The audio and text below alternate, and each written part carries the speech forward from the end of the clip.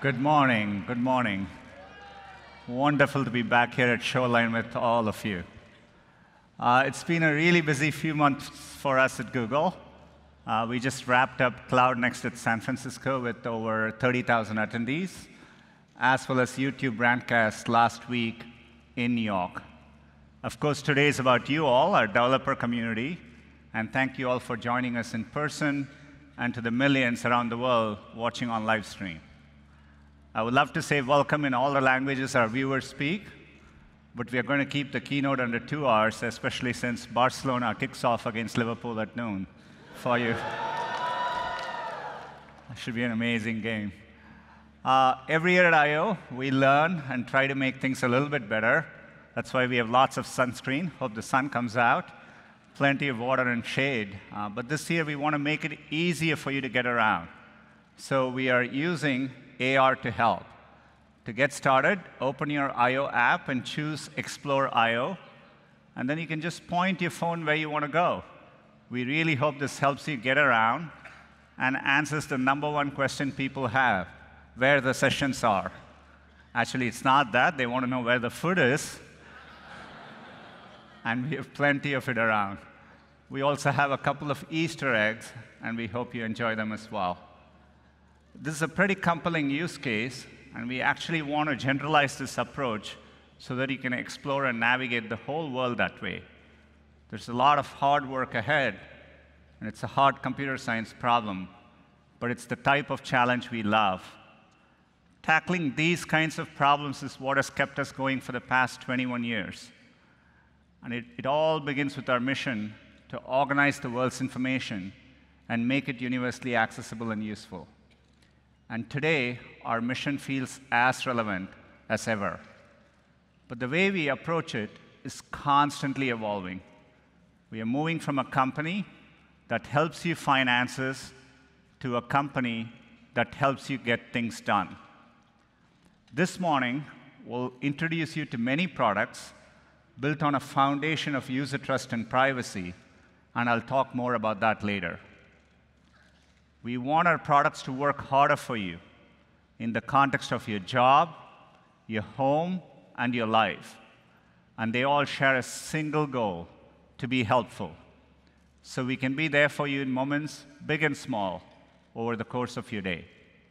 For example, helping you write your emails faster with automatic suggestions from Smart Reply, and giving you the chance to take them back if you didn't get it right the first time.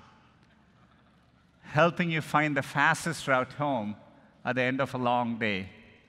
And when you get there, removing distractions so that you can spend time with the people most important to you. And when you capture those perfect moments, backing them up automatically so you never lose them. Simply put, our goal is to build a more helpful Google for everyone.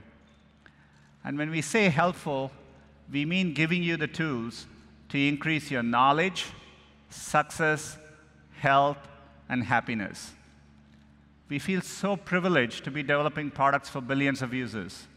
And with that scale comes a deep sense of responsibility to create things that improve people's lives. By focusing on these fundamental attributes, we can empower individuals and benefit society as a whole. Of course, building a more helpful Google for us always starts with search and the billions of questions users trust Google with every day. But there is so much more we can do to help our users. Last year, we launched a new feature in Google News called Full Coverage, and we have gotten great feedback on it from our users. We'll be bringing full coverage directly to search to better organize results for news-related topics. Let's take an example. If you search for black hole, we'll surface the relevant top news. It was in the news recently. We use machine learning to identify different types of stories and give you a complete picture of how a story is being reported from a wide variety of sources. You can click into full coverage. It surfaces a breadth of content, but allows you to drill down into what interests you. You can check out different aspects of the story, like how the black hole got its name. You can even now see a timeline of events, and we'll be bringing this to search later this year. Podcasts are another important source of information, and we'll be bringing them directly to search as well. By indexing podcasts, we can surface relevant episodes based on their content, not just the title. And you can tap to listen right in search results, or you can save an episode for listening later on your commute or your Google Home. These are all examples of how we are making search even more helpful for our users, surfacing the right information in the right context. And sometimes, what's most helpful in understanding the world is being able to see it visually. To show you how we are bringing you visual information directly in search, here's Aparna.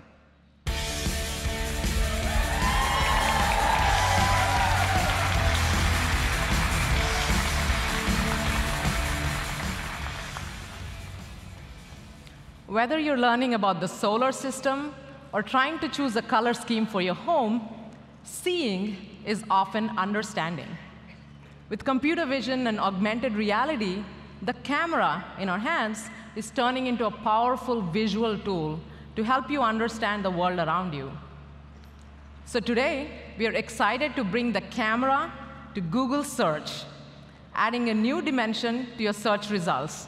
Oh, actually 3 dimensions to be precise. So let's take a look. Say you're a student studying human anatomy. Now, when you search for something like muscle flexion, you can view a 3D model built by Visible Body right from the search results. Not only that, pretty cool, not only that, you can also place it in your own space.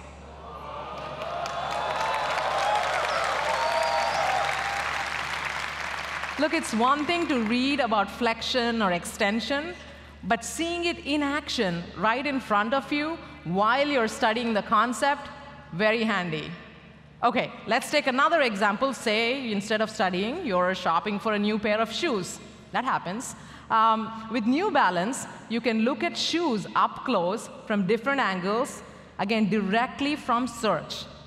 That way, you get a much better sense for things like what does the grip look like on the sole, or how they match with the rest of your clothes.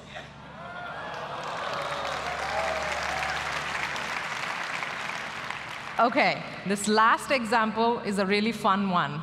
So you may have all seen a great white shark in the movies. Jaws, anyone? But what does it actually look like up close? Let's find out, shall we? OK, I have Archana here with me to help with the demo.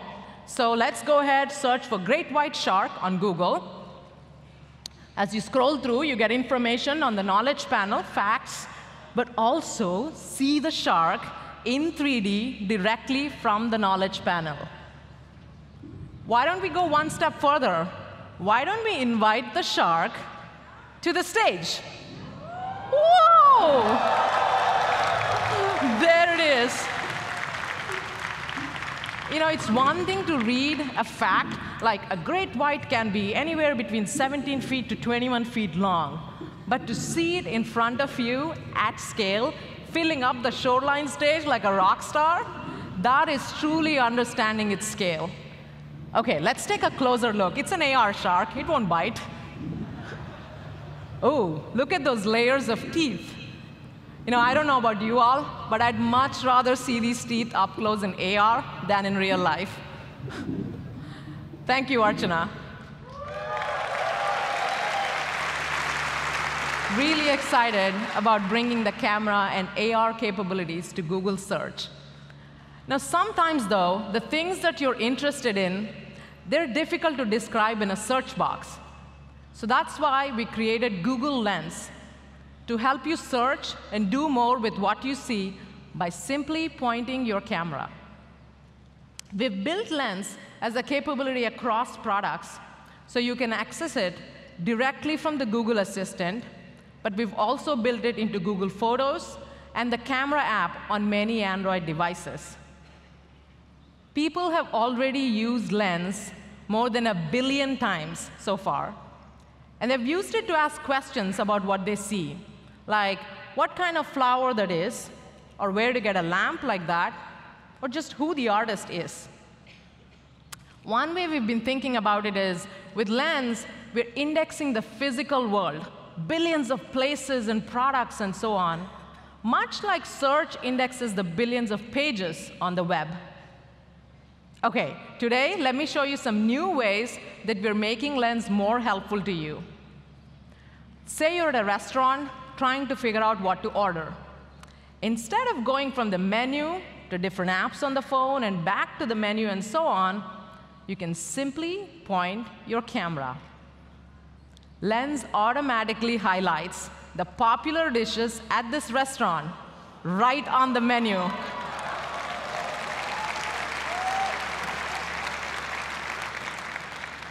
And of course, if you want to know more, you can tap on any dish on the menu, and you can see what it looks like, again, at the restaurant. And of course, check out what other people are saying about it on Google Maps. By the way, when you're done eating, Lens can help pay for your meal. Not so fast. It's not picking up your tab, but it can calculate the tip and even split the total. Again, just by pointing your camera at the receipt, and voila.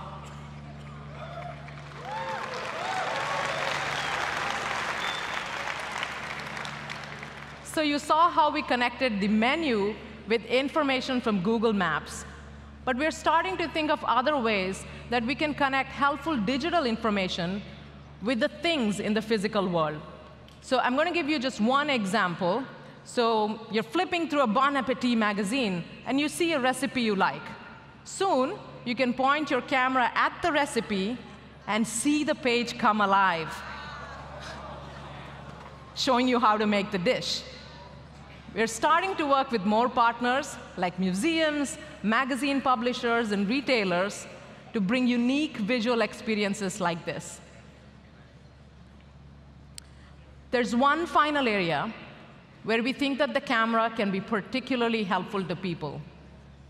Around the world, there are more than 800 million adults who are struggling to read the words that they come across in their daily lives: bus schedules, bank forms, etc. And many of them are coming online for the first time with a smartphone. So to help with that, we've integrated a new camera capability into Google Go. This is our search app for entry-level devices. Take this sign in English next to an ATM. Now, for someone who does not understand the language and cannot read the words, this is important information that they're not getting access to. And we think that the camera can help here. So let me show you how. So directly from the Google search bar, you can use Lens, open it, point it at the sign, to hear the text read out aloud to you. Information for card holders. All customers using old proprietary magnetic stripe cards should be advised. What is nice here is that it is highlighting the words as they're spoken. That way, even if you can't read the language well, you can follow along and you understand the full context of what you see. You can also translate it into your own language, like this.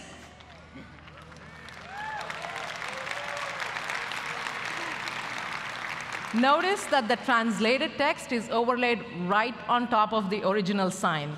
You know, it almost feels like the sign was written in your own language to start with. And again, you can hit listen and hear the words read out loud, this time in your own language. Información para los titulares de la tarjeta.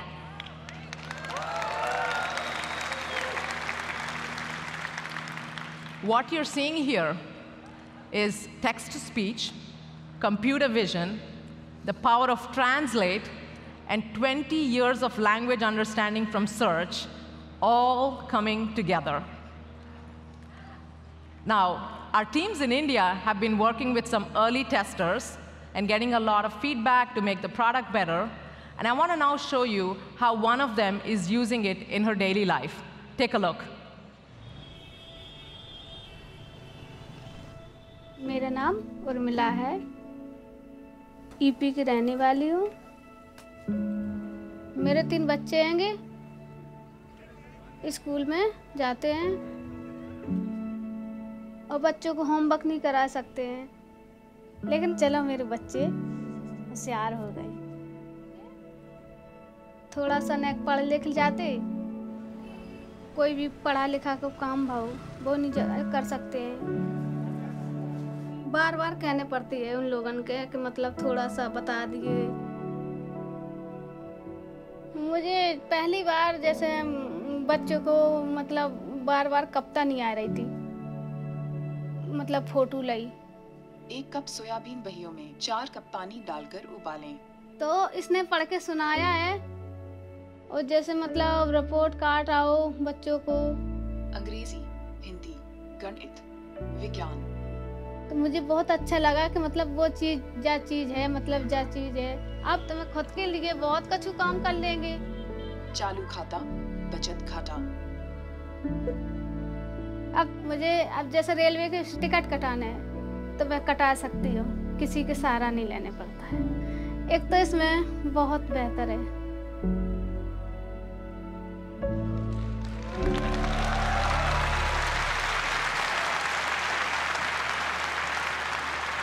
Thank you, Urmila, for testing it and giving us a lot of feedback for the team to make the product better. The power to read is the power to buy a train ticket, to shop in a store, to follow the news. It's the power to get things done. So we want to make this feature accessible to as many people as possible. So it already works in more than a dozen languages. And the teams worked incredibly hard to compress all of this tech to just over 100 kilobytes.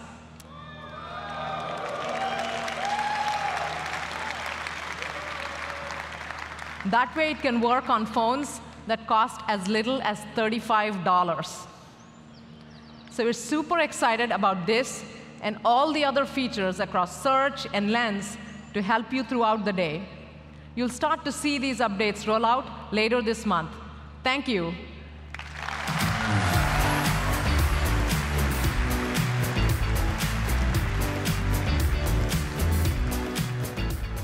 Thanks, Aparna. Helpfulness is also about saving time and making your day a little bit easier.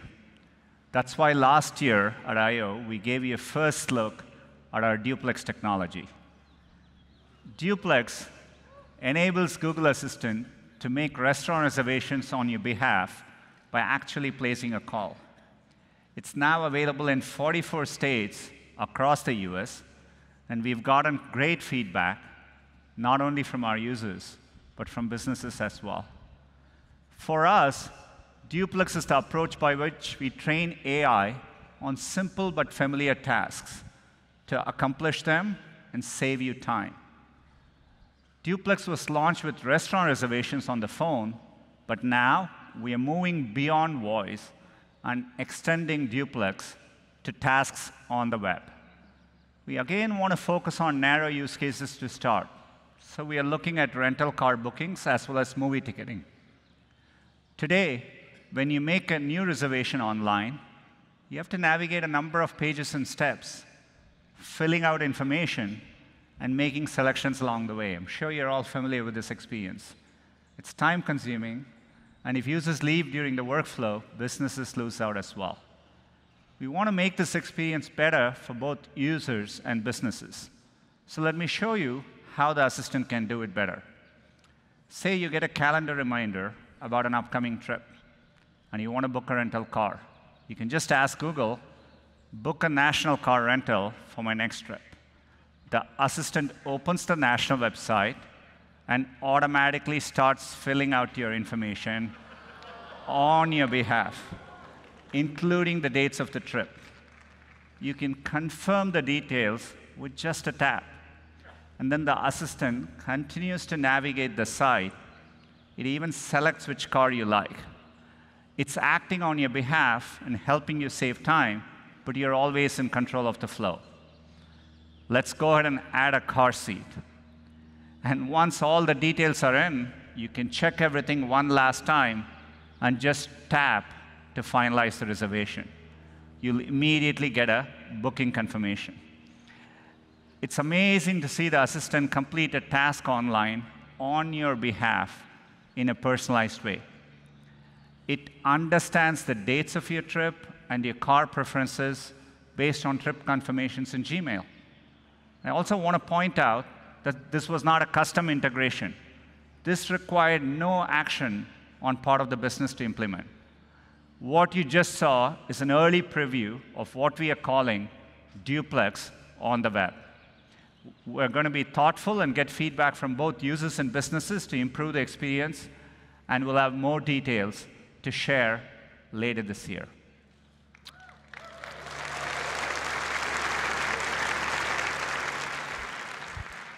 The Google Assistant helps people around the world with all kinds of tasks, whether they are at home or on the go. But we want to build an even more helpful assistant. In order to process speech today, we rely on complex algorithms. It includes multiple machine learning models. One model maps incoming sound bites into phonetic units. Another one takes and assembles these phonetic units into words. And then a third model predicts the likelihood of these words in a sequence. They are so complex that they require 100 gigabytes of storage and a network connection. Bringing these models to your phone, think of it as putting the power of a Google data center in your pocket. It's an incredibly challenging computer science problem. I'm excited to share we have reached a significant milestone. Further advances in deep learning have allowed us to combine and shrink the 100 gigabyte models down to half a gigabyte, small enough to bring it onto mobile devices. This eliminates network latency and makes the assistant so much faster, so fast, that tapping to use your phone would seem slow. I think this is going to transform the future of the assistant, and I'm thrilled to bring Scott to tell you more about our next generation assistant.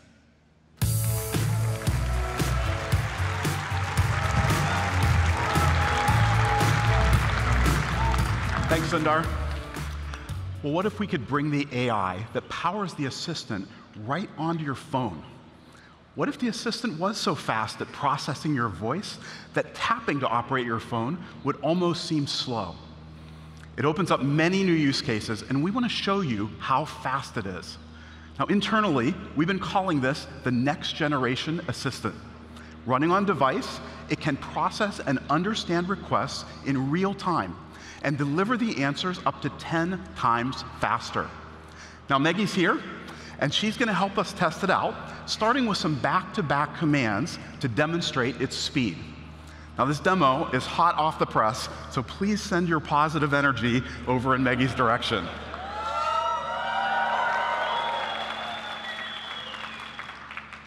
Hey Google, open Calendar, open Calculator, open Photos, set a timer for 10 minutes. What's the weather today? What about tomorrow? Show me John Legend on Twitter. Get a Lyft ride to my hotel.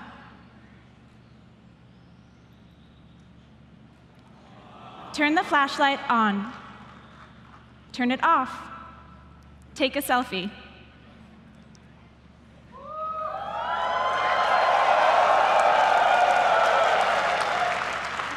All right. Now, as you could see, yeah. That was awesome. Maggie was able to open and navigate apps instantly. Now, you might have also noticed that with continued conversation, she was able to make several requests in a row without having to say, "Hey, Google," each time. Now, beyond an effortless way to operate your phone, you can start to imagine how the assistant fused into the device could orchestrate tasks across apps. Let's look at another demo where Maggie's chatting with a friend. He's going to ask her about a recent trip. Notice how easy it is for her to respond with her voice and even share a photo.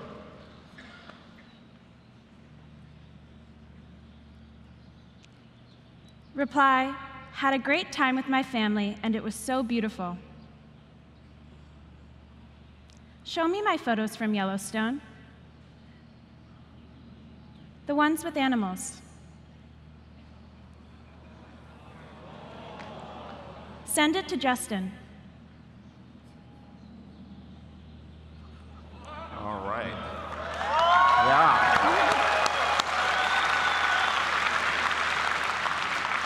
Now, another example is when a friend asks you a question, and you need to look up the information to respond. Justin wanted to know when Maggie's flight arrives. When's my flight? When's my flight?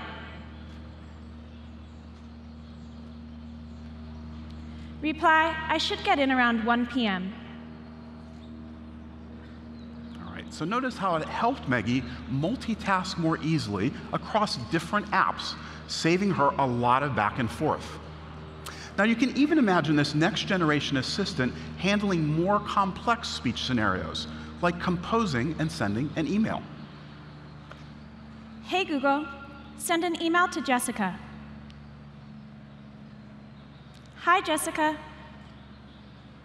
I just got back from Yellowstone and completely fell in love with it. Set subject to Yellowstone Adventures. Let me know if next weekend works for dinner so I can tell you all about it. Send it. All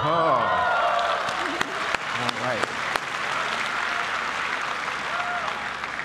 Now, as you could see, this required the assistant to understand when Maggie was dictating part of the message versus when she was asking it to complete an action. Thanks, Maggie. Thanks, Scott.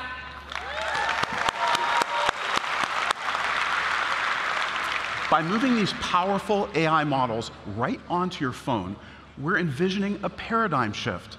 This next generation assistant will let you instantly operate your phone with your voice, multitask across apps, and complete complex actions, all with nearly zero latency. And actions like turning on the flashlight, opening Gmail, or checking your calendar will even work offline. Now, it's a very hard problem we've been solving, and I'm really excited to share the realization of this vision is not far off. In fact, this next generation assistant is coming to the new Pixel phones later this year. All right. Now, our mission is to make the assistant the best way to get things done. You just saw how we're making it much faster, but it also has to be personal enough to really help you. Now, personalized help's especially important in areas where people's preferences completely differ, like choosing what to listen to, what to do on the weekend, or even what to eat. So let's look at a recipe example. Hey Google, what should I cook for dinner? Here are some recipe picks for you. Now, as you can see, the assistant picked recipes tailored to me. For example, it suggested a bourbon chicken recipe because it's helped me with barbecue recipes in the past.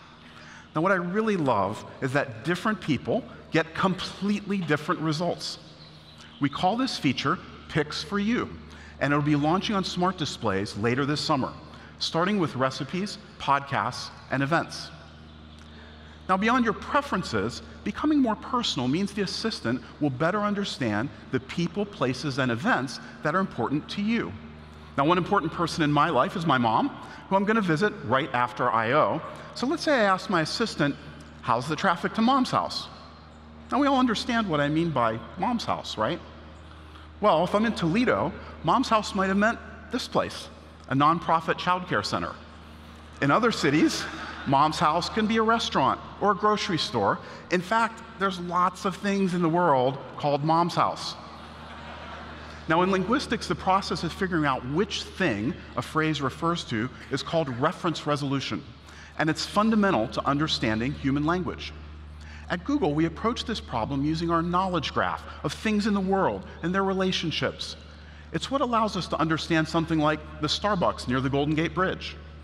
Today, we're expanding the assistant's ability to understand you better by applying those same techniques to the things in your world.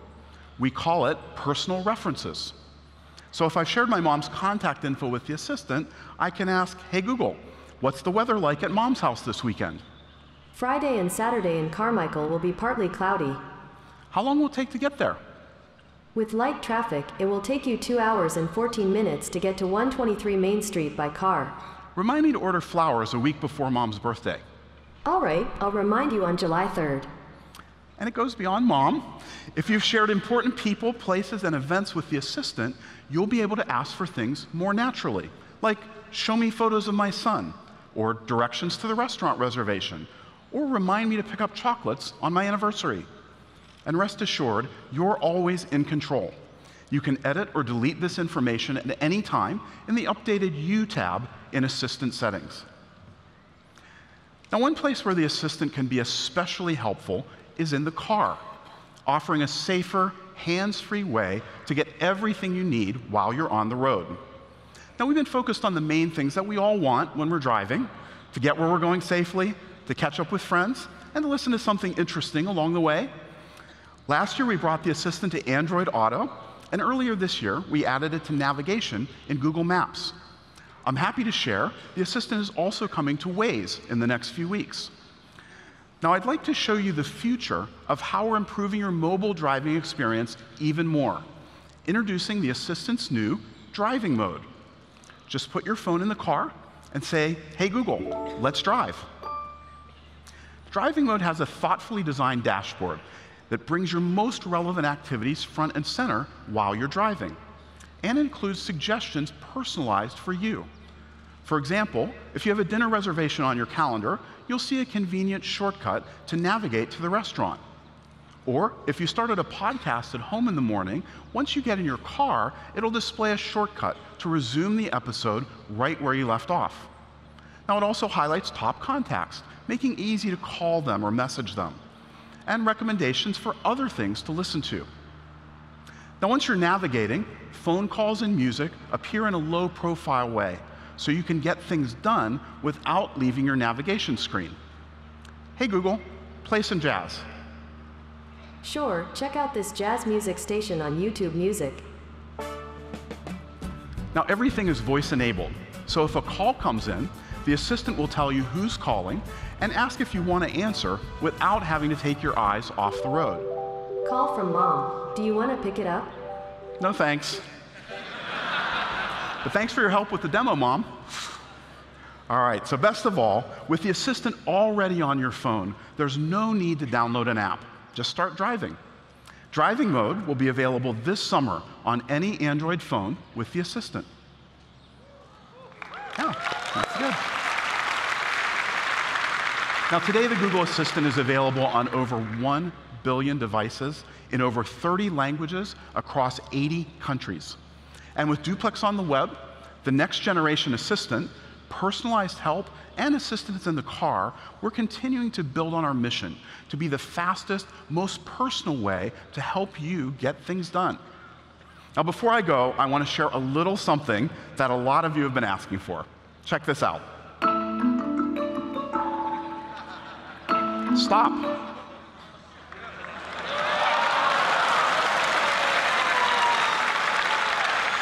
Now you can stop your timers and alarms just by saying stop. No Hey Google needed. And it's rolling out on smart displays and Google Homes in English-speaking locales starting today. Thanks very much.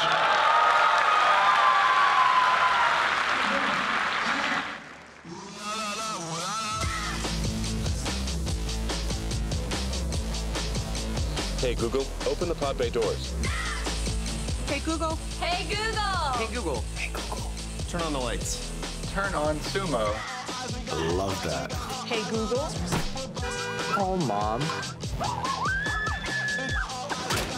I found a few restaurants near you. Order my usual from Starbucks. Ordering you a grande vanilla latte from Starbucks. Love you! I love you! Okay, Google.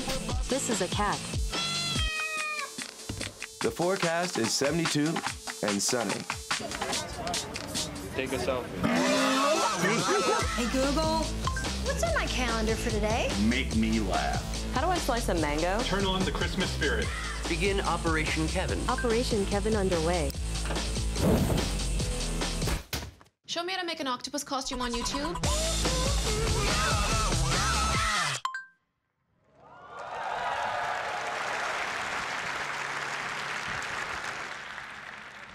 Thanks, Scott. It's great to see the momentum of Google Assistant and how it's able to help users get things done.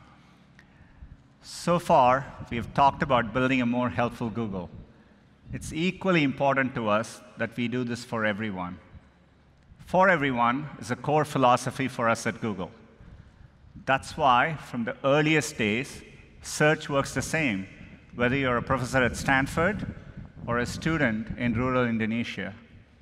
It's why we build affordable laptops for classrooms everywhere. And it's why we care about the experience on low-cost phones in countries where users are just starting to come online with the same passion as we do with premium phones. And it goes beyond our products and services. It's why we offer free training and tools through Grow with Google, helping people grow their skills, find jobs, and build their businesses. And it's how we develop our technology, ensuring the responsible development of AI, privacy and security that works for everyone, and products that are accessible at their core. Let's start with building AI for everyone. Bias has been a concern in science long before machine learning came along. But the stakes are clearly higher with AI. It's not enough to know if a model works. We need to know how it works. We want to ensure that our AI models don't reinforce bias that exists in the real world. It's a hard problem, which is why we are doing fundamental computer science research to improve the transparency of machine learning models and reduce bias. Let me show you what I mean. When computer scientists deploy machine learning models, it can sometimes be difficult to understand why they make a certain prediction. That's because most machine learning models appear to operate on low-level features. Edges and lines in a picture, color of a single pixel. That's very different than the higher-level concepts more familiar to humans, like stripes on a zebra. To tackle this problem, Google AI researchers are working on a new methodology called TCAV, or testing with concept activation vectors. Let me give you an example. If it's a machine learning model trained to detect zebras, you would want to know which variables were being used to decide if the image contained a zebra or not. TCAV can help you understand if the concept of stripes was important to the model's prediction. In this particular case, it makes sense. Stripes are an important predictor for the model. Now suppose a classifier was trained on pictures of doctors. If the training data was mostly males wearing coats and stethoscopes, then the model could inaccurately assume that being male was an important prediction factor. There are other important examples as well. Now imagine an AI system that could help with detecting skin cancer. To be effective, it would need to recognize a wide variety of skin tones representative of the entire population. There's a lot more to do, but we are committed to building AI in a way that's fair and works for everyone, including identifying and addressing bias in our own ML models and sharing tools and open data sets to help you as well. Another way we build for everyone is by ensuring that our products are safe and private, and that people have clear, meaningful choices around their data. We strongly believe that privacy and security are for everyone, not just a few. This is why powerful privacy features and controls have always been built into Google services. We launched incognito mode in Chrome over a decade ago. We pioneered Google Takeout, which gives you easy controls to export your data from email, contacts, photos, all of our products, anytime you choose to. But we know our work on privacy and security is never done. And we want to do more to stay ahead of constantly evolving user expectations. We've been working on a significant set of enhancements, and I want to talk you through a few. Today, you can already find all your privacy and security settings in one place in your Google account. To make sure your Google account is always at your fingertips, we are making it easily accessible from your profile photo. If you're in search, you can tap on your photo, and you can quickly access the most relevant privacy controls for search in case your data in search. Here, you can view and manage your recent activity, and you can easily change your privacy settings. Last week, we announced auto delete controls, which you'll also be able to access right from the app. Data helps make search work better for you. And with auto delete, you can choose how long you want it to be saved. For example, 3 or 18 months, after which any old data will be automatically and continuously deleted from your account. This is launching today for web and app activity. We'll be rolling it out to location history in the coming weeks, and we'll continue to bring features such as this to more controls over time. In addition, one-tap access to your Google account will be coming to our major products, including Chrome, Search, Assistant, YouTube, Google News, and Maps. And speaking of Maps, if you tap on your profile photo, in addition to finding easy access to your privacy controls, you'll find a new feature, Incognito Mode. Incognito Mode has been a popular feature in Chrome since it launched, and we are bringing this to Maps. While in Incognito in Maps, your activity, like the places you search and navigate to, won't be linked to your account. We want to make it easy to enter in and out of Incognito, and Maps will soon join Chrome and YouTube with support for Incognito, and we'll be bringing it to Search as well this year.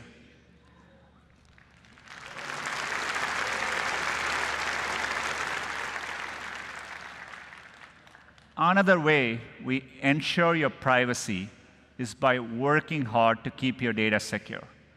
From safe browsing, which now protects over 4 billion devices every day, to using TensorFlow to significantly reduce phishing attacks in Gmail. We also encourage users to use two-step verification, because an additional layer of protection is always helpful. Today, we are making two-step verification even more convenient for everyone by bringing the protection of security keys directly into your Android phone. So now you can confirm a sign-in with just a tap. And today, it'll be available to over 1 billion compatible devices.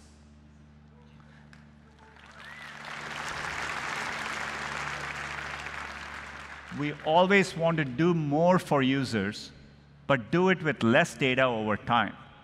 So we are applying the same cutting-edge AI research that makes our products better and applying it to enhance user privacy.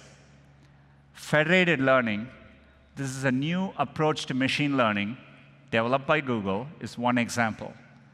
It allows Google's AI products to work better for you and work better for everyone without collecting raw data from your devices. Instead of sending data to the cloud, we flip the model. We ship machine learning models directly to your device. Each phone computes an update to the global model, and only those updates, not the data, is securely uploaded and aggregated in large batches to improve the global model. And then the updated global model is sent back to everyone's device. Let me explain it with a concrete example. Take Gboard, Google's keyboard. Using on-device learning alone, when new words become popular, Gboard would not be able to suggest them until you've typed them many times. Federated learning, however, allows Gboard to learn new words like BTS or YOLO after thousands of people start using them without Google ever seeing anything you type. Actually, with BTS, it's probably millions of people. This is not just research. In fact, Gboard is already using federated learning to improve next word prediction as well as emoji prediction across tens of millions of devices. It's still very early, but we are excited about the progress and the potential of federated learning across many more of our products.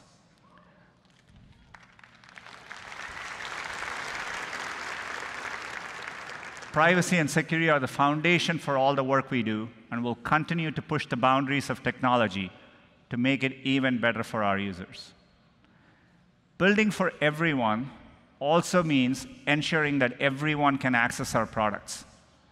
The World Health Organization estimates that 15% of the world's population, over 1 billion people, has a disability. We believe technology can help us be more inclusive, and AI is providing us with new tools to dramatically improve experience for people with disabilities. For example, there are almost 500 million people in the world who are deaf or hard of hearing. Think of how many conversations are challenging, from in-person discussions and phone calls to even experiencing videos online. A few months ago, we launched Live Transcribe, powered by Google's Cloud Speech API, to caption conversations in real time. You can leave your phone open with the app, and when someone speaks to you, it transcribes their speech into text. Those who cannot or prefer not to speak can also respond by typing. I was really inspired by how the product came about. Two of our Google researchers, Dimitri and Chet, saw an opportunity to help people and collaborated to develop the app.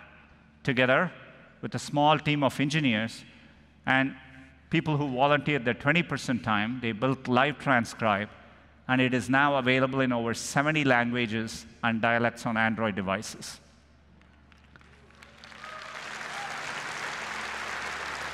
Today, we are going further and extending this technology. We are announcing a new feature called Live Caption. Live Caption makes all content, no matter its origin, more accessible to everyone. The incredible thing is that it works completely on device, so there's no delay. With one click, you can turn on captions for a web video, podcast, or even on a moment you capture at home. You like the blueberries? The blueberries? Delicious? Here comes more. Should they This is it's only possible due to our recent breakthroughs in speech recognition technology. We recently tested live caption with some users. Let's take a look. So if you hit this volume button here, and then we turn on that button, and you can even, if you want to see more, you can. Oh my God. This is really amazing. It feels like, wow, it's such a simple feature, but it has such an impact on me. It's going to make our lives so much easier. I wake up 2 o'clock in the morning to wake up my mom or dad to say, what are they saying on this? You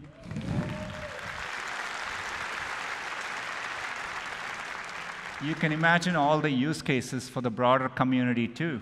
For example, the ability to watch any video if you're in a meeting or on the subway without disturbing the people around you. The Android team is going to talk a little bit later today about what made live caption possible. We are also exploring how this technology can caption phone calls. But we want to go one step further and actually allow more people to respond and accomplish tasks over their phones. As you'll see in this example, Nicole, who is deaf and prefers not to speak, can receive a call from her hairstylist. With Smart Compose and Smart Reply, she can answer the call and interact. Let's take a look. Hi, this is Nicole's assistive chat. She'll see what you say, and her responses will be read back to you, starting now. Hi, Nicole, it's Jamie. How are you? Hey, Jamie. I'm good, and you? Great. Are we still on for your 1 p.m. haircut tomorrow? Sorry, can you do 3 p.m.? Yes, I can do 3 p.m. We have a lot to catch up on. I want to hear all about your trip. Perfect. Thumbs up. Great. See you tomorrow. Bye. Thumbs up indeed.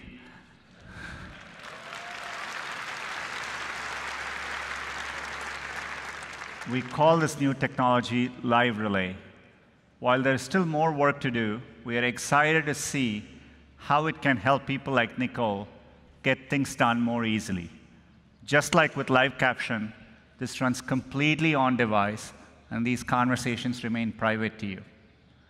We also want to help those with speech disorders or people whose speech has been affected by a stroke or ALS. Researchers from Google AI are exploring the idea of personalized communication models that can better understand different types of speech, as well as how AI can help even those who cannot speak to communicate. We call this research Project Euphonia. Let's take a look. Google has very good general speech recognition, but if you do not sound as most of people, it will not understand you. No one's ever collected large data sets of people whose speech is hard for others to understand. People who have multiple sclerosis, for GF, who had stroke, who stutter. They're not used in training the speech recognition models. I mean, the game is to record things. What's the temperature today? And then have it recognize things that you say that aren't in the training set. Dimitri recorded 15,000 phrases. It wasn't obvious that this was going to work. He just sat there and he kept recording. We need to make all voice interactive devices be able to understand any person who speaks to them. You can see that it's possible to make a speech recognizer to work for Dimitri. It should be possible to make it work for many people, even people who can't speak because they've lost the ability to speak. The work that Shenxing has done on, voice utterances, from sounds alone, you can communicate. But there might be other ways of communicating. Most people with ALS end up using an on-screen keyboard and having to type each individual letter with their eyes. For me, communicating is slow. Steve might crack a joke, and it's related to something that happened, a few minutes ago. The idea is to create a tool so that Steve can train machine learning models himself to understand his facial expressions.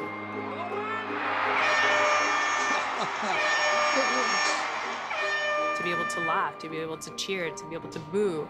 Things that seem maybe superfluous, but actually are so core to being human. I still think this is only the tip of the iceberg. We're not even scratching the surface yet of what is possible. If we can get speech recognizers to work with small numbers of people, we'll learn lessons which we can then combine to build something that really works for everyone. To understand and be understood is absolutely unbelievable.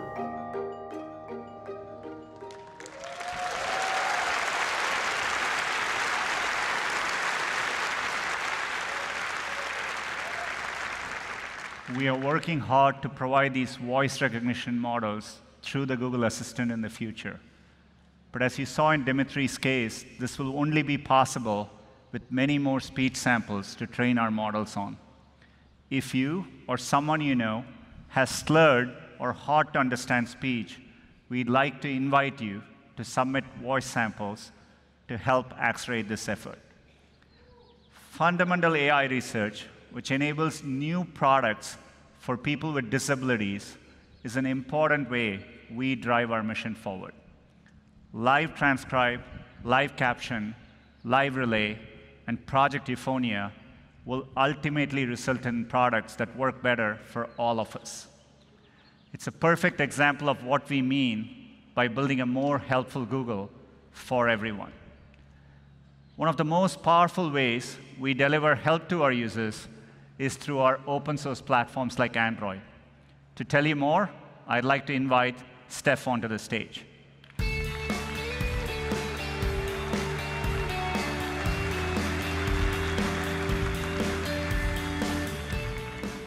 It's amazing we're here to talk about Android's version 10.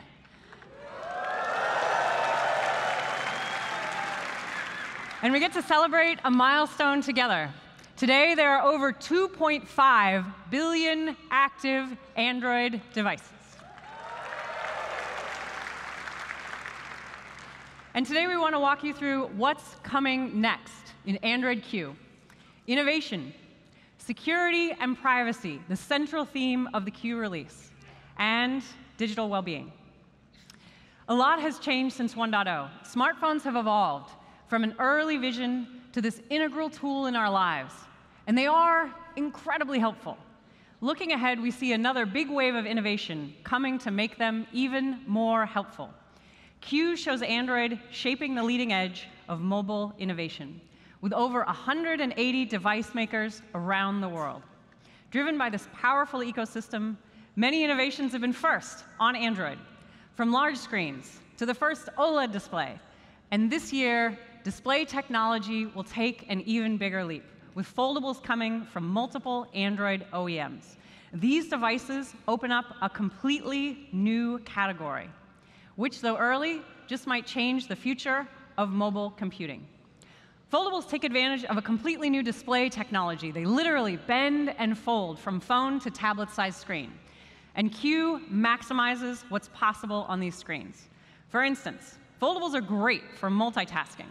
So I can watch some funny videos my sister sent me while we chat about what we're going to do for my mom on Mother's Day.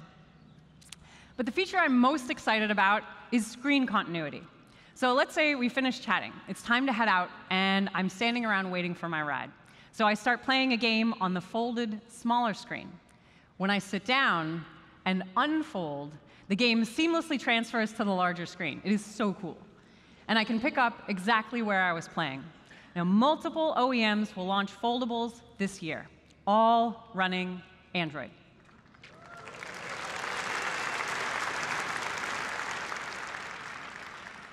Another exciting innovation is 5G. 5G networks mean consistently faster speeds with lower latency. So apps, and especially games, can target rich, immersive experiences to these 5G connected phones. And Android Q supports 5G natively. This year, more than 20 carriers will launch networks. And our OEMs have over a dozen 5G-ready phones, all launching this year, and they'll all be running Android. Now, in addition to hardware innovation, we're also seeing huge firsts in software, driven by advances in on-device machine learning. Sundar showed live caption. Now, I would really like you to see it in action and then take you under the hood. Please welcome Tristan.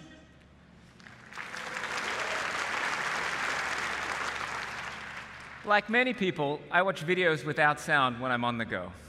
With captions, I can still keep up, even if I'm in a crowded space or I'm sitting in a meeting. So for me, they're super helpful. But for the almost 500 million people who are deaf or hard of hearing, captions are critical. Today, loads of mobile content embeds audio, from video to voice messages and everything in between. Without captions, this content is nowhere near as accessible.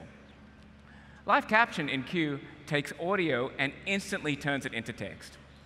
Let's take a look at this video my friend Heather sent me yesterday. To turn it on, I open the volume rocker and tap the live caption button.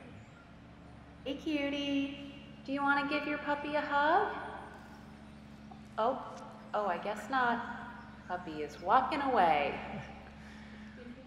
So as you can see, these captions appear in real time over a video that would normally never have captions. You can expand them, contract them, move them up and down. It's a lot of fun. But what makes this feature so incredible is that it's entirely done on device. In fact, it doesn't need to be connected to the internet at all. If we take a look, this entire demo I've done in airplane mode. Thank you. Thank you, Tristan. OK, so how is this possible? It's because of a huge breakthrough in speech recognition that we made earlier this year. This once required streaming audio to the cloud to run a 2 GB model for processing. Now we can do that same processing on device using a recurrent neural net in just 80 megabytes. The live speech model is running on the phone, and no audio stream ever leaves it. All this protects user privacy. And this is OS-wide, which means you get those captions in all your apps and in web content, too. Now, the same on-device machine learning powers another useful Q feature, which is Smart Reply. With Smart Reply, the OS helpfully suggests what you'll type next. It'll predict the text you'll type, even emoji, and it's a huge time saver. What's really cool is this works now for all messaging apps in Android. Like in Signal, you can see the OS providing these helpful suggestions. And Smart Reply can now even predict the actions that you'll take. So say a friend sends you an address, and normally you'd copy and paste that into Maps. That's kind of a hassle. With Smart Reply, you just tap, and it will open for you. And all this is saving you time. On-device machine learning powers everything from these incredible breakthroughs like live caption to helpful everyday features like Smart Reply. And it does this with no user input ever leaving the phone, all of which protects user privacy. Now, there's one more addition to Android Q that's small, but you've been asking us about for a while, and that is Dark Theme, and we're launching it in Q.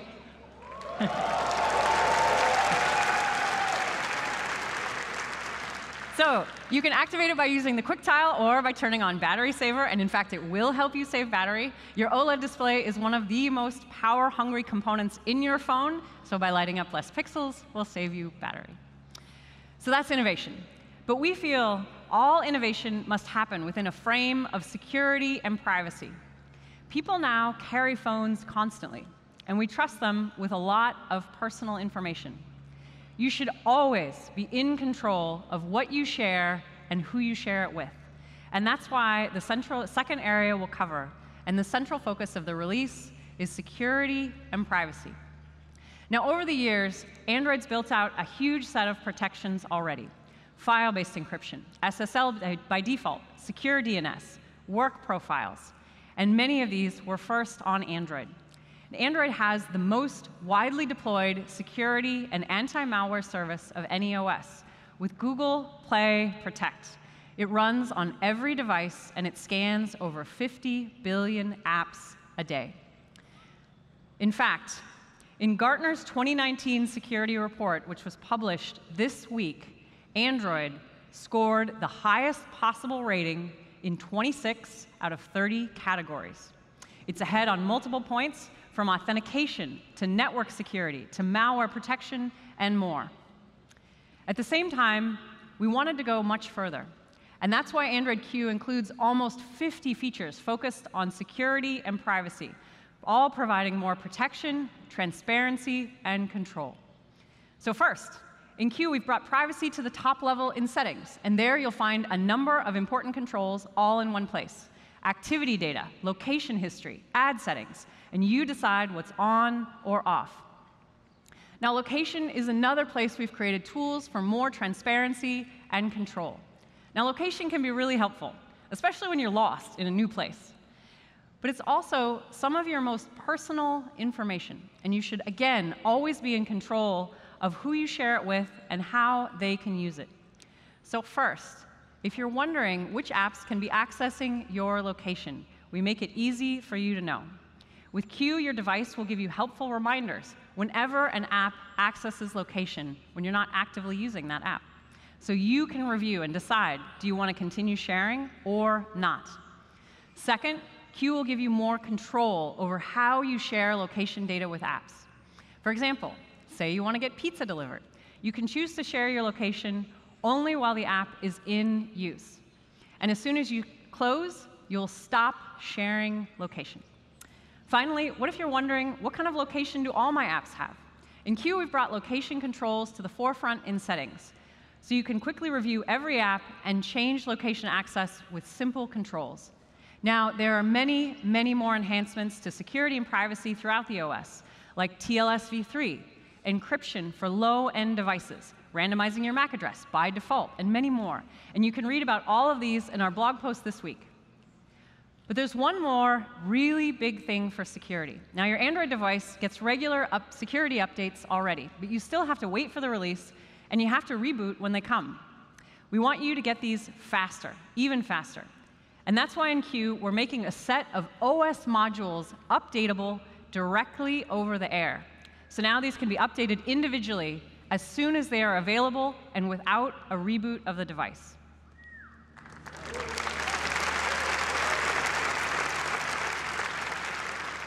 Now, this was a huge technical challenge. We're updating these in the background the same way we're updating Google Apps. It's easier for our partners with whom we're working closely, but more importantly, it's much better for you. You can learn more about this at the session, What's New in Android? Now, there's one more thing that's changed since the early days of Android. Now, people carry smartphones everywhere because they're really helpful, but we're also spending a lot of time on phones. And people tell us sometimes they wish they'd spent more time on other things. We want to help people find balance and digital well-being. And yes, sometimes this means making it easier to put your device away entirely and focus on the times that really matter.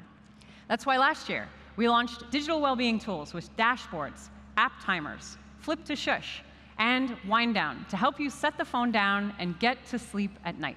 And these tools are really helping. App timers helped users stick to their goals over 90% of the time. And users of wind down had a 27% drop in nighttime usage. If you're not using these already, I would really recommend them. But this year, we want to help even more with distraction. A lot of times, I just want to sit down and focus to get something done. And when I'm trying to do this, like working, maybe it's studying for you, I don't want email or anything else to distract me. And that's why we've created a new mode for Android. It's called Focus Mode. When I enter Focus Mode, I can select the apps that I find distracting. For me, that's email, the news. So now they're turned off, and I can really get to work. Those apps that distract me are disabled. But I can still keep text because it's important to me that my family can always get a hold of me until I come out of Focus Mode. And then everything is back. Focus Mode is coming to devices on P and Q this fall.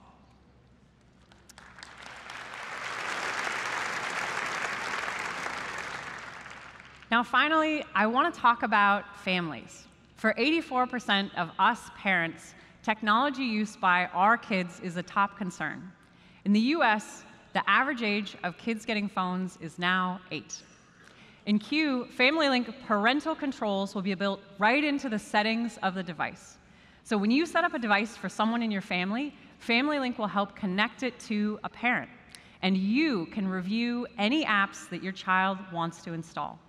After that, you can set daily screen time limits. You can check, where are the apps where my kids are spending time? And you can set a device bedtime so your kids can disconnect and get to sleep. And now in Android Q, you can set time limits on specific apps. And when your child hits that device bedtime, if you want to give them just 5 more minutes, now we have bonus time.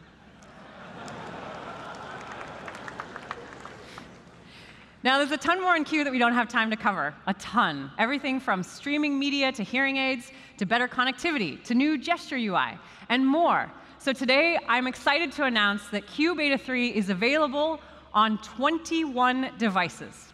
That is 12 OEMs plus all pixels. And that is more than double last year. We hope you head over to the link to get it on your phone because we would love to have you try it out. And now I will hand it over to Rick. Thank you very much.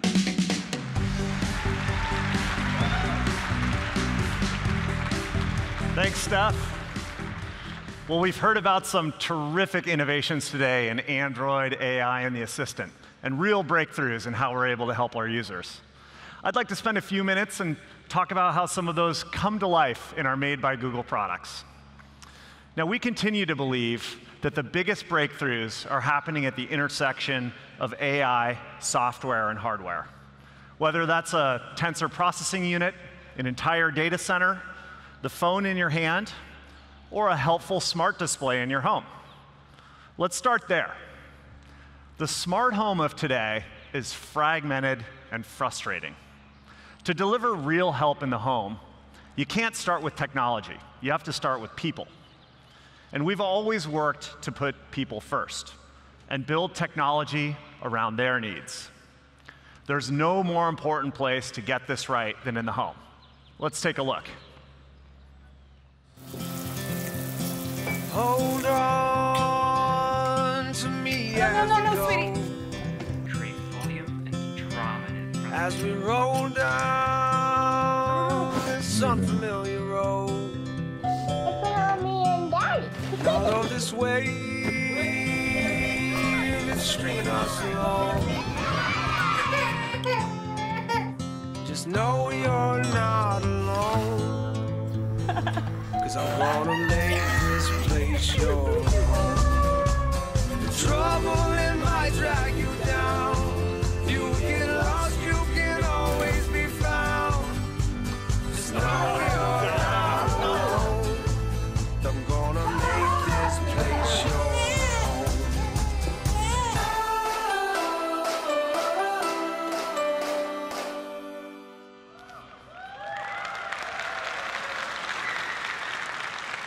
Your home is the most special place in your life, so we need to be thoughtful about the technology we create for it.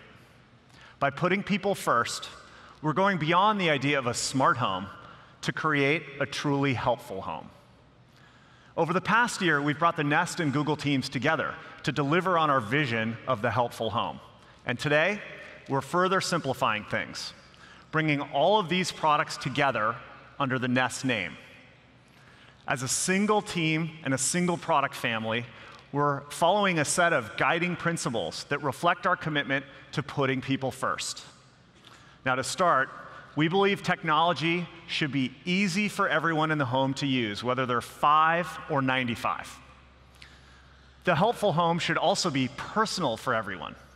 With Google Assistant at the core, we can provide a personalized experience for the entire household, even in communal spaces. And the tech in your home should work together for a single, seamless experience across rooms and devices. Most importantly, the helpful home needs to respect your privacy. And today, we're publishing privacy commitments for our home products that clearly explain how they work, the data we're storing, and how it's used.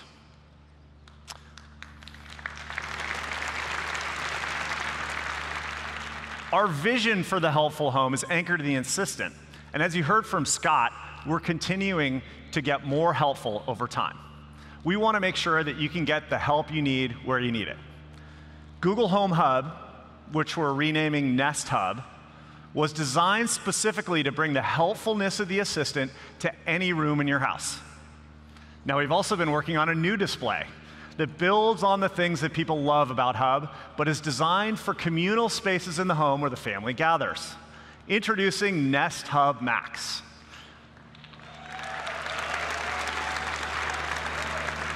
It's a new product that has a camera and a larger 10-inch display, which is perfect for the center of your helpful home. Hub Max pulls together your connected devices together into a home view dashboard where you can see your Nest cams, you can switch on lights, control your music, and adjust your thermostat. Hub Max also supports Thread.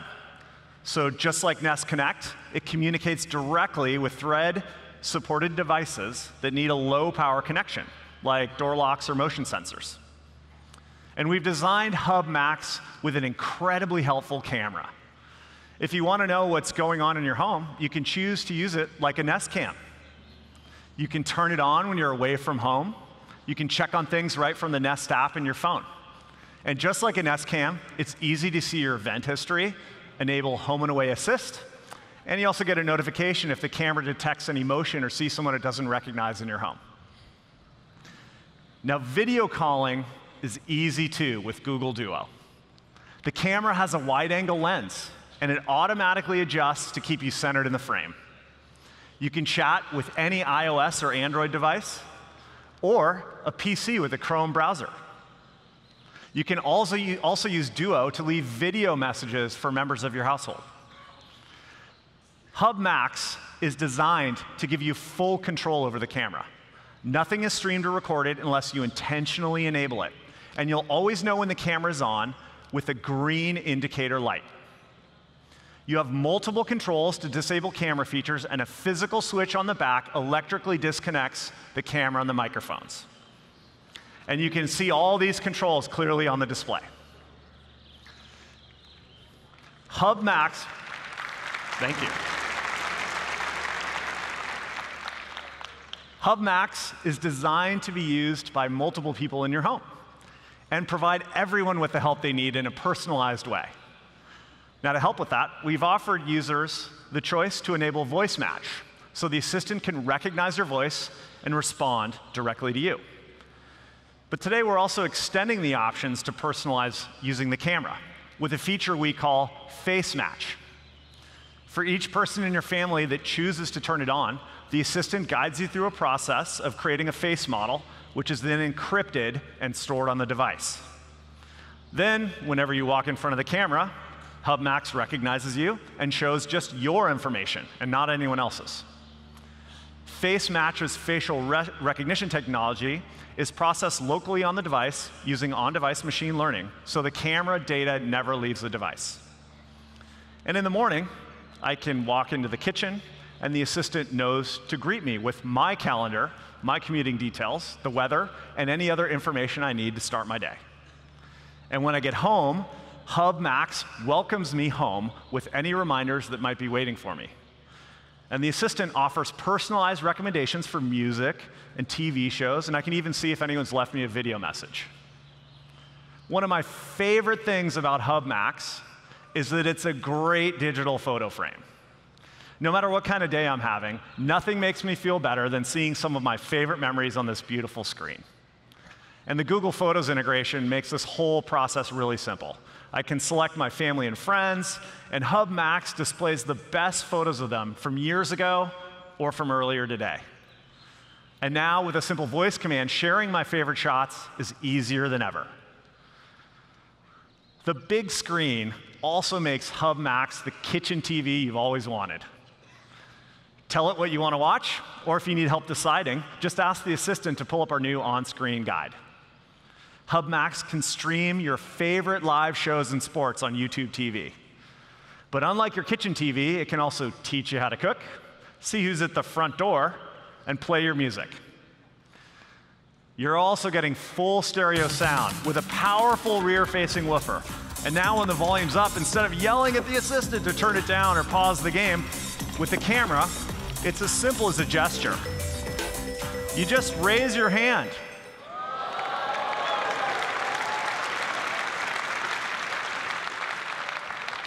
And Hub Max uses on-device machine learning to instantly identify your gesture and pause your media.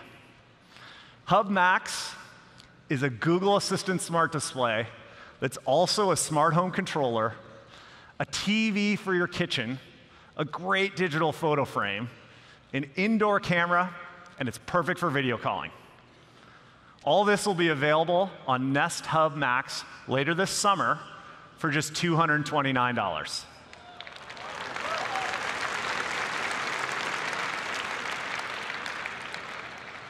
And today, we're lowering the price of the original Nest Hub from $149 to $129. And we're expanding its availability to 12 new markets and supporting 9 new languages. So whether you prefer a hub with a camera or without one, we have a device that'll help you in your home. As I said earlier, there's a fundamental difference between a smart home and a helpful home. And we're excited to unify all our products under the Nest brand to make the helpful home more real for more people. All right, next I want to talk about Pixel. And thank you. And I love talking about Pixel. I want to talk about our work to bring a more helpful smartphone experience to more people. A core element of Google's mission is to make technology more available and accessible for everyone. And Sundar said it earlier. We need to ensure that technology benefits the many, not just the few. But there's been a really troubling trend in the smartphone industry. To support the latest technologies, everyone's high-end phones are getting more and more expensive. So we challenged ourselves to see if we could optimize our software and AI to work great on more affordable hardware, so we can deliver these high-end experiences at a more accessible price point. I want to introduce you to the newest members of the Pixel family, Google Pixel 3a and 3a XL, designed to deliver premium features at a price people will love.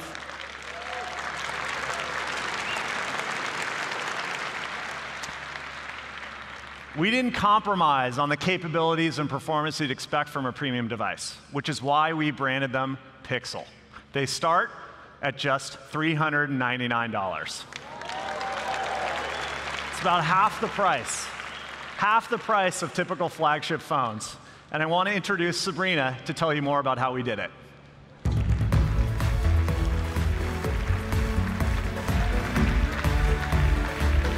Thanks, Rick. Delivering premium features with high performance on a phone at this price point. It's been a huge engineering challenge, and I'm really proud of what our team has been able to accomplish with Pixel 3a. So let's start with the design. Pixel 3a follows the design language of the Pixel family, the familiar two-tone look, smooth finish, and ergonomic unibody design. It feels good in your hand, and it looks beautiful. Pixel 3a comes in 3 colors: just black, clearly white, and a new color, purple-ish. Everything looks amazing on the vibrant OLED display, and your music, your podcasts, they sound great in premium stereo sound. Pixel 3a supports Bluetooth 5.0 and USB-C digital audio, and we've also included a 3.5mm audio jack. Because we've heard some people want more headphone options. But what Pixel is really known for is its incredible camera. And with software optimizations, we found a way to bring our exclusive camera features and our industry-leading image quality into Pixel 3a. So photos look stunning in any light. What other smartphone cameras try to do with expensive hardware, we can deliver with software and AI, including high-end computational photography. So here's what that means. Pixel 3a can take amazing photos in low light with night sight.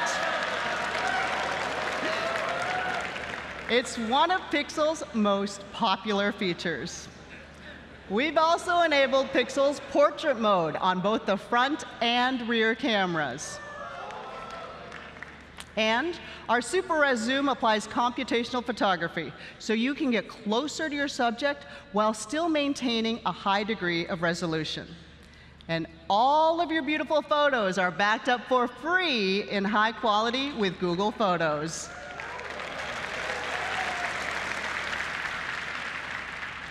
Pixel 3a also has the helpful features you'd expect in a Pixel.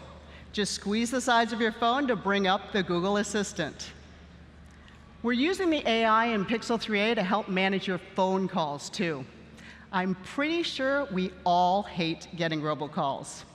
And Call Screen uses Google speech recognition and natural language processing to help you filter out those unwanted calls. It's already screening millions of them. Now, you might remember last year, we shared our vision for using AR in Google Maps. Starting today on Pixel phones, when you use walking directions, instead of staring at that blue dot on your phone, you're going to see arrows in the real world to tell you where to turn next.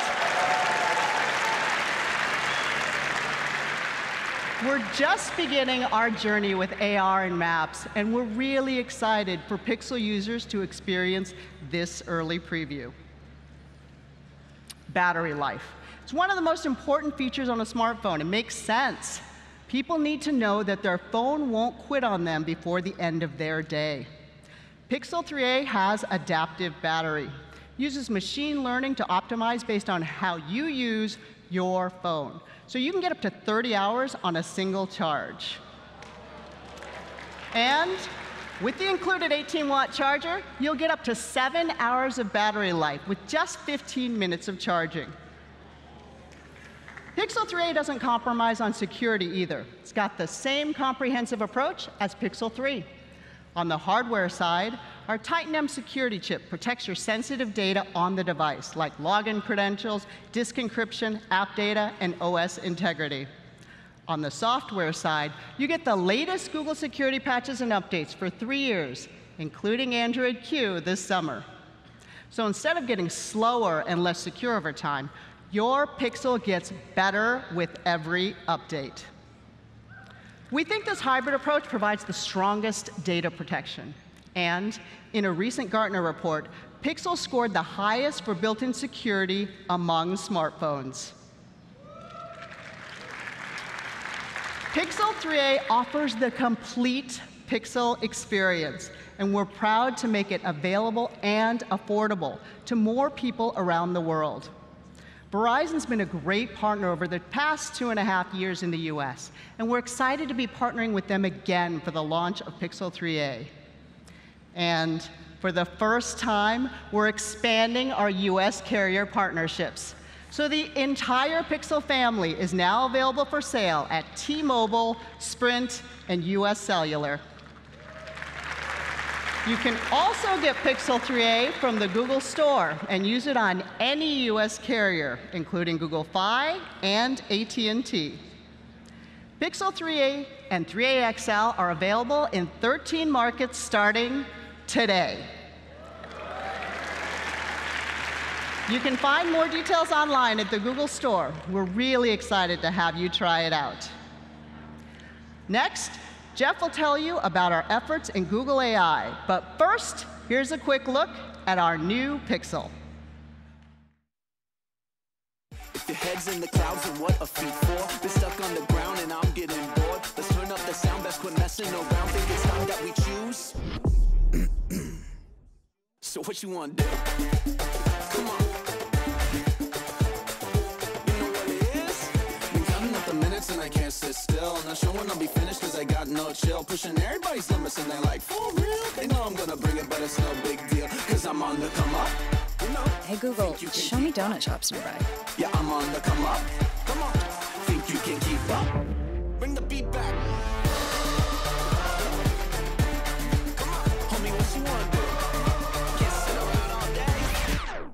For real?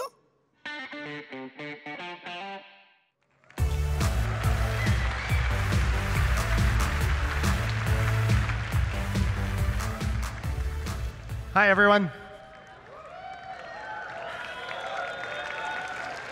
Everything from building a low-cost premium device like the one you just saw without compromising on capabilities to developing a truly helpful assistant are all built on a tremendous amount of research and innovation under the covers. And they're examples of what we do at Google AI. Google AI is a collection of teams focused on making progress in artificial intelligence research across a wide range of different domains. We focus on solving fundamental computer science challenges in order to solve problems for people. That includes things like improving speech recognition models to answer questions faster or let you interact with your device quickly, or pushing the boundaries of computer vision to help people interact with their worlds in new ways, as you've seen today.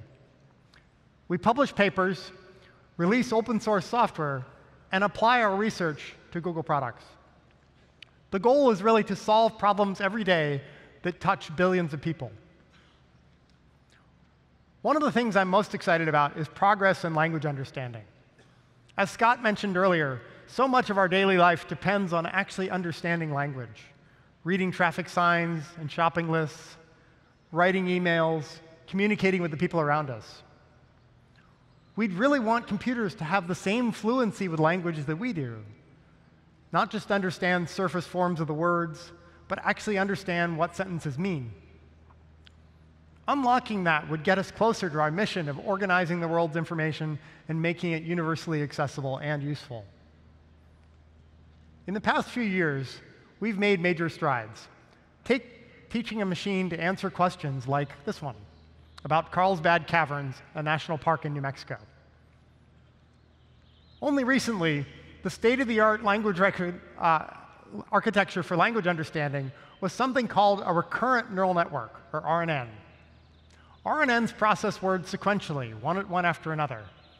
They work well for modeling short sequences like sentences, but they struggle to make abstract associations, like knowing that stalactites and stalagmites are natural formations and that cement pathways, for example, are not. In 2017, we made a leap forward with our research on transformers, models that process words in parallel. 1 year later, we used it as the foundation for a technique we called bidirectional encoder representations from transformers. It's a bit of a mouthful, so we just call it BERT. BERT models can consider the full context of a word by looking at the words that come before and after it. They're pre-trained using plain text from the web and other textual sources. To do that, we use a process to train it that's a little like the word game of Mad Libs. We hide about 20% of the input words, and we train the model to guess those missing words. You can actually try this at home with a bit of text that you have. Hide a few words and see if you can guess what they are. That's effectively what we're doing. This approach is much more effective for understanding language. When we published the research, BERT obtained state-of-the-art results on 11 different language processing tasks. Fast forward to today, and we're excited to see how BERT can help us answer more complex questions that are relevant to you. Whether that's getting the flight time from Indiana to Honolulu, learning a new weightlifting exercise, or translating between languages. Research like this gets us closer to technology that can truly understand language. We're now working with product teams all across Google to see how we can use BERT to solve more problems in more places. We're excited to bring this to people around the world to help them get the information they need every day. All this machine learning momentum, though, wouldn't be possible without platform innovation. TensorFlow is the software infrastructure that underlies our work in machine learning and artificial intelligence.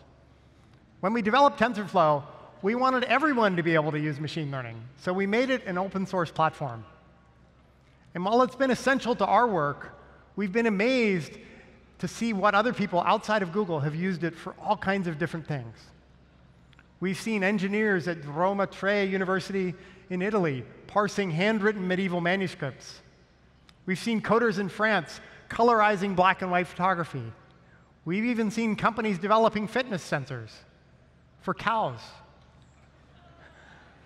The work that people are doing is really inspiring to us. It pushes us to keep asking ourselves, how can machine learning crack open previously unsolvable problems in order to help more people? One example is our work in the field of healthcare. We're really optimistic that our research can create real-world impact in medicine by improving solutions and establishing new diagnostic procedures. To share more, here's Dr. Lily Peng from the Google AI healthcare team.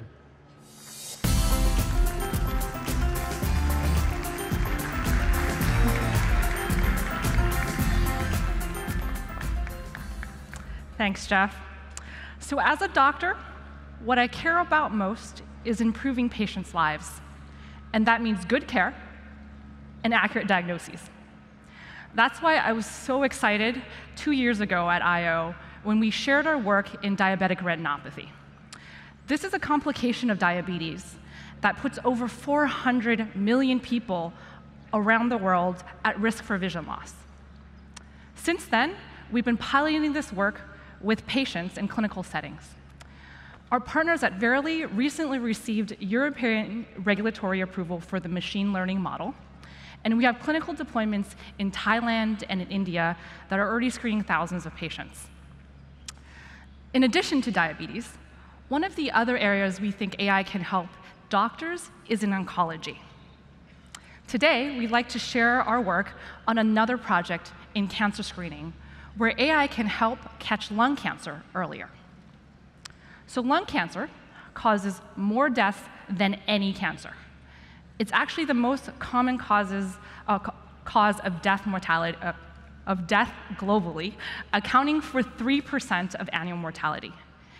We know that when cases are diagnosed early, patients have a higher chance of survival. But unfortunately, over 80% of lung cancers are not caught early. Randomized controlled trials have shown that screening with low-dose CTs can help reduce mortality, but there's opportunity to make them more accurate. So in a paper we are about to publish in Nature Medicine, we describe a deep learning model that can analyze CT scans and predict lung malignancies. To do it, we trained a neural network with de-identified lung cancer scans from our partners at the NCI, the National Cancer Institute, and Northwestern University. By looking at many examples, the model learns to detect malignancy with performance that meets or exceeds that of trained radiologists. So concretely, how might this help? Very early stage cancer is minuscule and can be hard to see, even for seasoned radiologists, which means that many patients with late-stage lung cancer have subtle signs on earlier scans. So take this case, where an asymptomatic patient with no history of cancer had a CT scan for screening. This scan was interpreted as normal. 1 year later, that same patient had another scan. It picked up a late-stage cancer, one that's much harder to treat. So we used our AI system to review that initial scan. So let's be clear, this is a tough case. We showed this initial scan to other radiologists, and 5 out of 6 missed this cancer. But our model was able to detect these early signs 1 year before the patient was actually diagnosed. 1 year. And that year could translate to an increased survival rate of 40% for patients like this.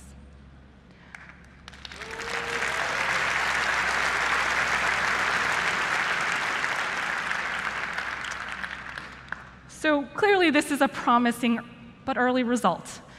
And we're very much looking forward to partnering with the medical community to use technology like this to help improve outcomes for patients. Now I'll hand it back to Jeff.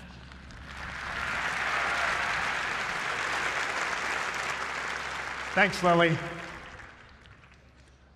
The same technologies that you just saw driving healthcare innovation have applications across almost every field imaginable. Our AI for Social Good program brings together our efforts to use AI to explore and address some of the world's most challenging problems.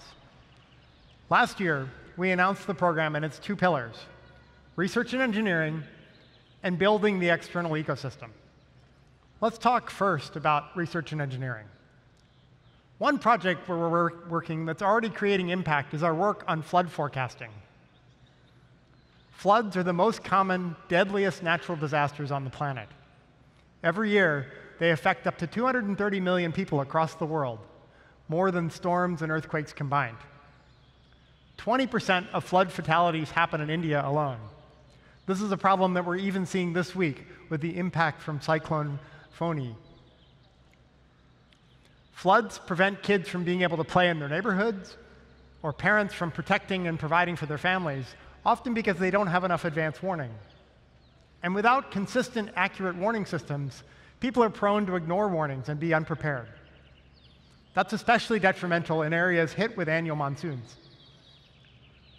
That's why, last fall, we shared our work on flood forecasting models that can more accurately predict flood timing, location, and severity.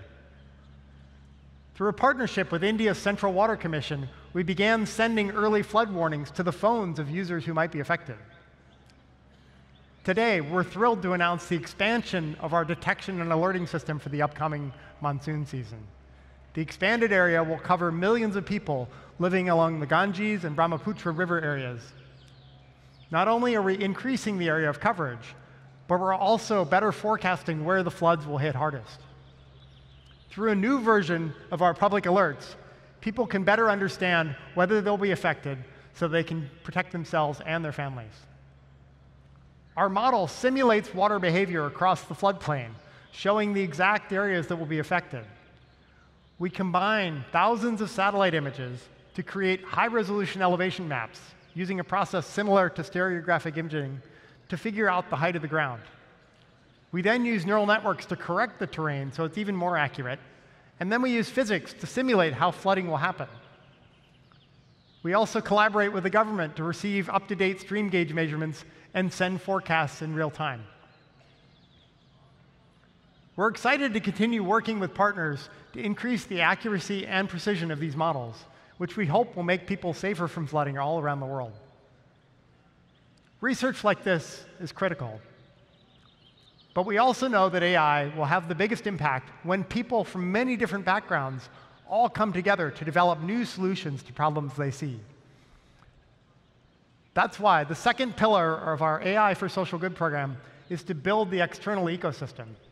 We want to empower everyone to use AI to solve problems they see in their communities. Last year, we partnered with Google.org to launch the Google AI Impact Challenge. It was a call for nonprofits, social enterprises, and universities to share their ideas for using AI to address societal challenges. We received applications from 119 countries across 6 continents, representing all kinds of sizes and types of organizations. Today, we're really excited to announce the 20 selected. We even have a few of them with us today. Let's give them a warm welcome.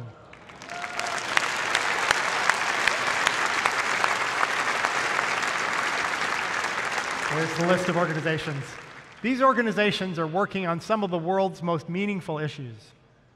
La Fondation Médecins Sans Frontières is using image recognition to help medical staff analyze antimicrobial images in order to prescribe the right antibiotics for bacterial infections. New York University, in partnership with the Fire Department of New York City, is building a model to help speed up emergency response times. This could really improve public health and safety. And Makerere University in Uganda will use AI to create a high-resolution monitoring network to shape public policies for improving air quality. We'll be supporting our 20 grantees in bringing these ideas to life. We're providing $25 million in funding from Google.org, as well as coaching and resources from teams all across Google. Congratulations to all our grantees.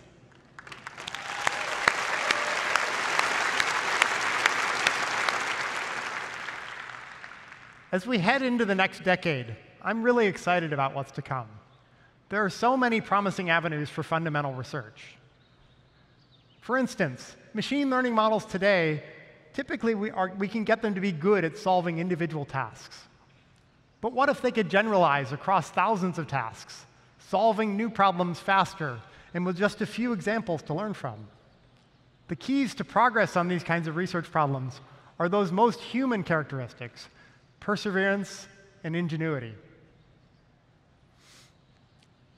As you heard Sundar mention at the start of the day, we're moving from a company that helps you find answers to a company that also helps you get things done. And all the products we showed you today share a single goal: to be helpful. At the same time, we want to ensure that the benefits of technology are felt everywhere, continue to uphold our foundation of user trust, and build a more helpful Google for everyone. To everyone joining us on the live stream, thank you for tuning in. And to everyone here with us in the audience today, welcome to Google I/O 2019. Thank you, and enjoy the rest of I/O.